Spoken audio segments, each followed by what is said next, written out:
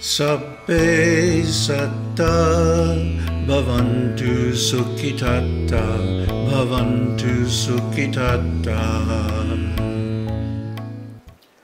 Hello, I'm Dharmasartaro, and I'm here with the 21st episode of Nibbāna, the secret treasure of the Buddhas. Now, why is Nibbāna such a secret?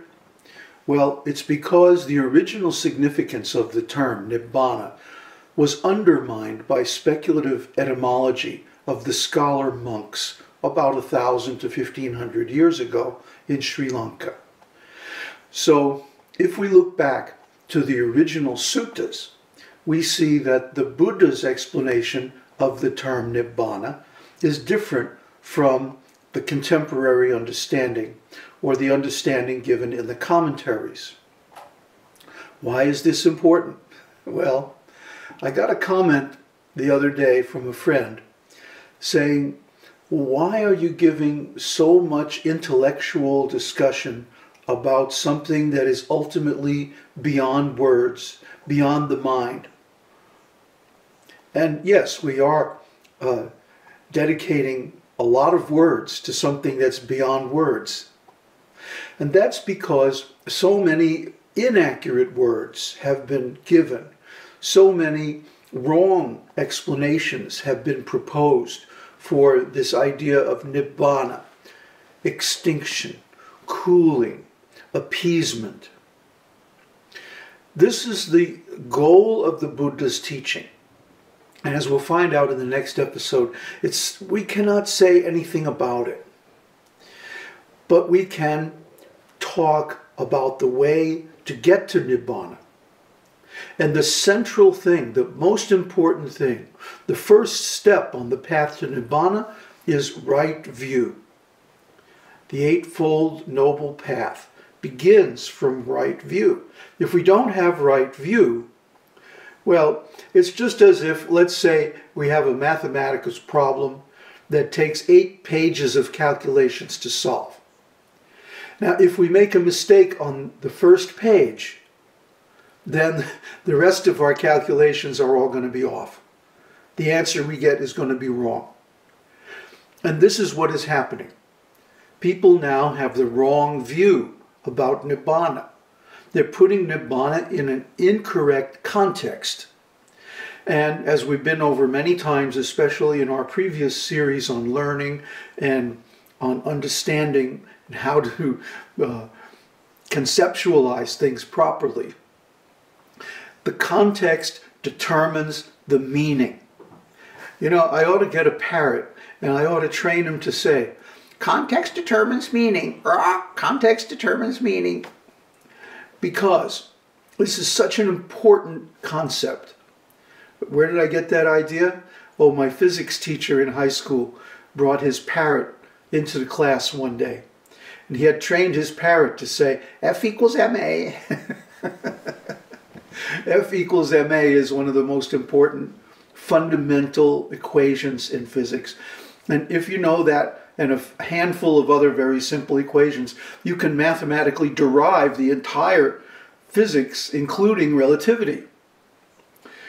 So just by understanding this one term, Nibbāna, in the proper context, you can derive the rest of the Buddha's teaching independently. Because it's Dhamma, it's truth. It is what is, and the way it is, and why it is the way it is. That's what's the meaning of Dhamma. So Nibbāna is something that's beyond explanation. That's true. But to experience Nibbāna requires a certain mental frame, a certain setup, a certain context. So we're giving that context so that you can understand Nibbāna and so that you can personally realize the Buddha's teaching. So before we go on, I want to encourage you to read all of the suttas linked in our documentation. You should download the documentation. There's a link on the comments or on the description of every video. If you don't, you won't have the access to the context that explains the real meaning of Nibbāna, which is in the Theravada Suttas. Now the problem is that Nibbāna is not the only term used in the suttas to describe the end of suffering, which is the Buddha's objective. So there are other terms such as dukkhanirodho, taṇhakkhayo, and many more, actually more than 30 different terms, describing the ultimate goal of the Buddha's teaching. Why do we settle on Nibbāna? It's because of the fire simile. And we went over the fire simile in the previous videos in this series, which you should take a look at. So, if we understand Nibbāna properly, we would never use phrases like attaining Nibbāna, or obtaining, getting Nibbāna, or going to Nibbāna. However, we find in the commentaries that they are full of these, what are called periphrastic phrases. A periphrastic phrase is something that is used to describe an object by attributing some quality to that object that it doesn't really possess. So if we say going to Nibbāna, that attributes the attribute of a location to Nibbāna, but Nibbāna doesn't have a location. Or if we say, I will attain Nibbāna, that gives it the attribute of being in the future. However, Nibbāna is beyond time. It's timeless, akaliko. So, by attributing some qualities or attributes to Nibbāna that it doesn't actually have, then we misunderstand and we create an incorrect context. And because of that, the meaning of Nibbāna becomes distorted and it makes it harder or even impossible to attain it. Now I want to talk about the holy life, brahmacariya. Brahmacariya in Pali has a different meaning than it does in Sanskrit. In Sanskrit, it is used to indicate celibacy. But brahmacariya actually doesn't mean celibacy. It means a life of spirit. So, or one who resides in the spirit, one who lives in the spirit. Okay? It's not really a synonym for celibacy, that's a modern usage. But in the Buddha's teaching, brahmacariya means the holy life, the life of a monk. Celibacy is incidental to the life of a monk. But it's not really what the life of a monk is all about. The life of a monk is actually about attaining Nibbāna. What now, friend, is the holy life? And who is a follower of the holy life? And what is the final goal of the holy life? The Buddha answers, this noble eightfold path, friend, is the holy life. That is, right view, right resolve, right speech, right action, right livelihood, right effort, right mindfulness, right concentration. One who possesses this noble eightfold path is called one who lives the holy life. The destruction of lust, the destruction of hatred, the destruction of delusion. This, friend, is the final goal of the holy life. And of course, the Buddha is talking about Nibbāna, the final goal, the object for which the holy life is lived. In other words, the holy life is not an end unto itself. It's only a means to an end. And when that end is reached, then there are no more rules. In the simile of the raft, the Buddha talks about someone who's being pursued by armed men. And he comes to a river, very, very fast, rushing stream. No way can he go across. So he makes a raft out of limbs of trees and sticks and twigs, and he pushes this raft into the river and paddles it across by means of his arms and legs. And when he gets to the other side, what does he do? Does he keep the raft and drag it along with him wherever he goes? No, no. He simply drops it on the bank and walks away a free man. So in the same way, when we attain Nibbāna, or when we reach Nibbāna, when we realize Nibbāna, language is so difficult, we let go of all the rules and the procedures and the practices that got us there. We don't need them anymore. But to get to that point, we have to follow them. And we have to have the proper context to attain right view. Otherwise, everything else we do is simply going to lead us astray. Now I want to share with you another sutta where the Venerable Radha puts a series of questions to the Buddha, and here are his answers. Venerable Sir, for what purpose is right view? Radha, it is for disenchantment. Venerable Sir, for what purpose is disenchantment? Radha, it is for dispassion. Venerable Sir, for what purpose is dispassion? Radha, it is for release. Venerable Sir, for what purpose is release? Radha, it is for extinction, Nibbāna. Venerable Sir, for what purpose is extinction? Radha, it is not possible to answer that question. Extinction is the final end. The holy life is lived to reach extinction, and it is the end. So the Buddha is saying, now Radha, you've gone beyond the scope of questions. Because Nibbāna is something that cannot be explained in words.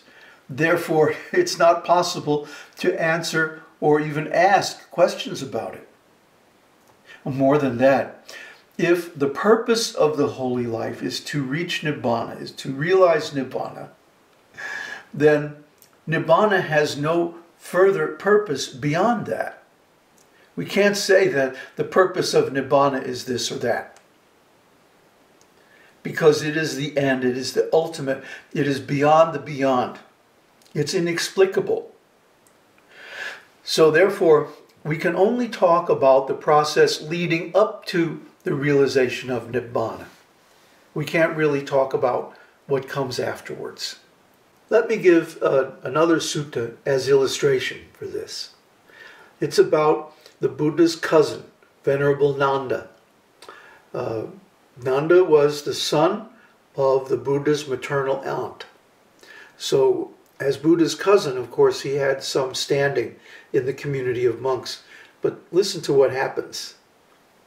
Venerable Nanda went to the Blessed One, and on arrival, having bowed down to him, sat on one side.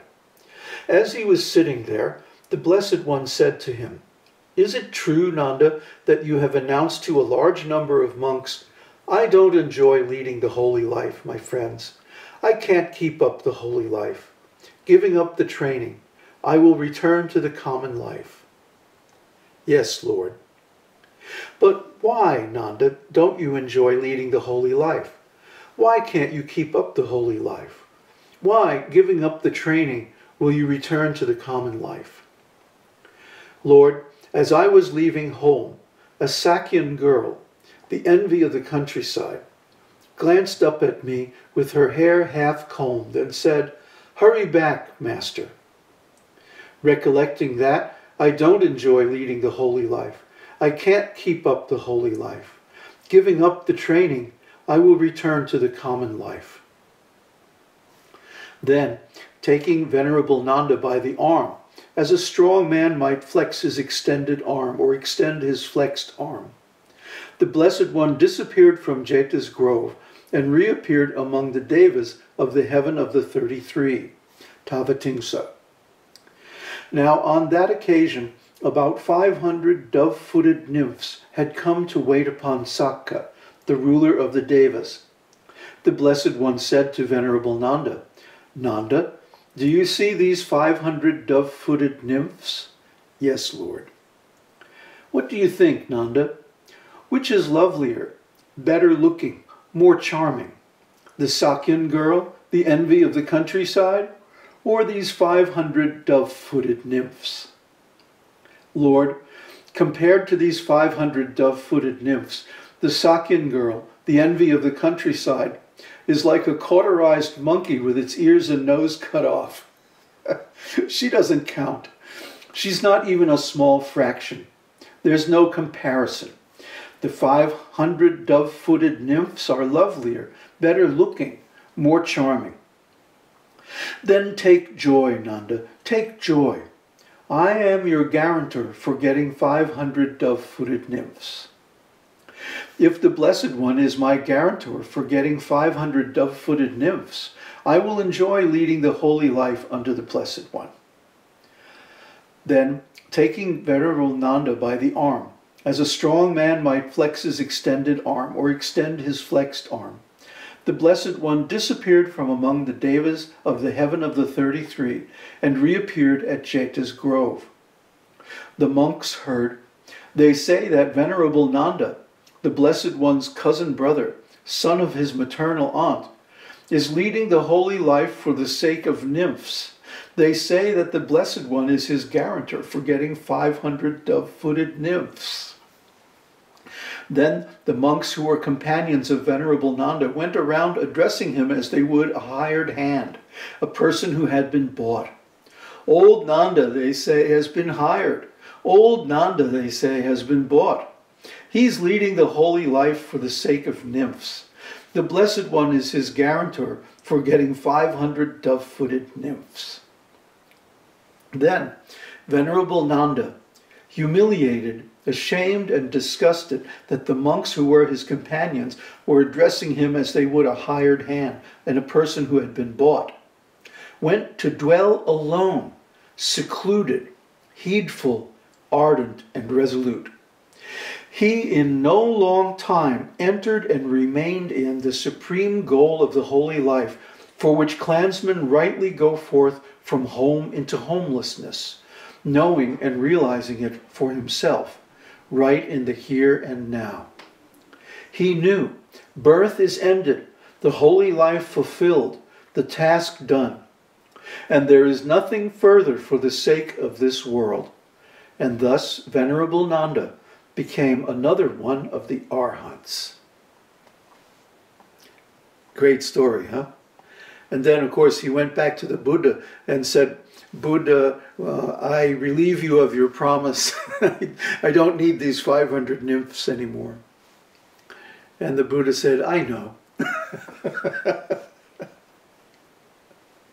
So you can read the whole thing if you go to the link in the documentation. It's really quite charming.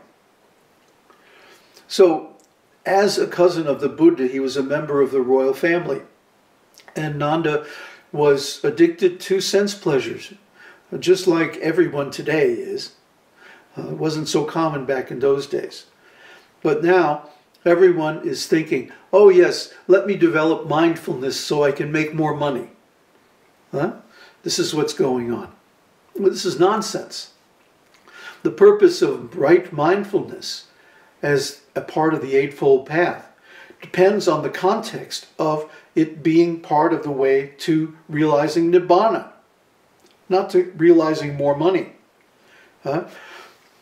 The path of the holy life is lived not for the sake of any material benefit, but only for the purpose of realizing Nibbāna.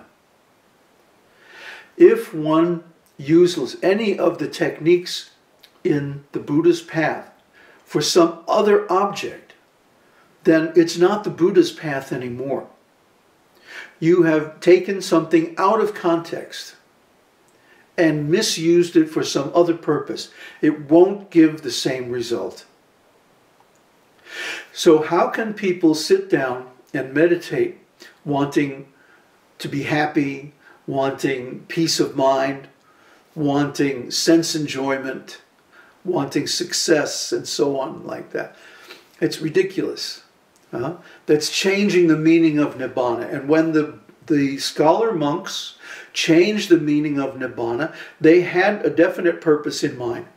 They wanted to make Buddhism accessible to the common people.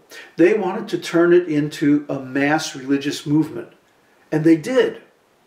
But in the process, they lost the original meaning and the context of real Nibbāna. Sabbe satta bhavantu sukhitatta bhavantu sukhitatta.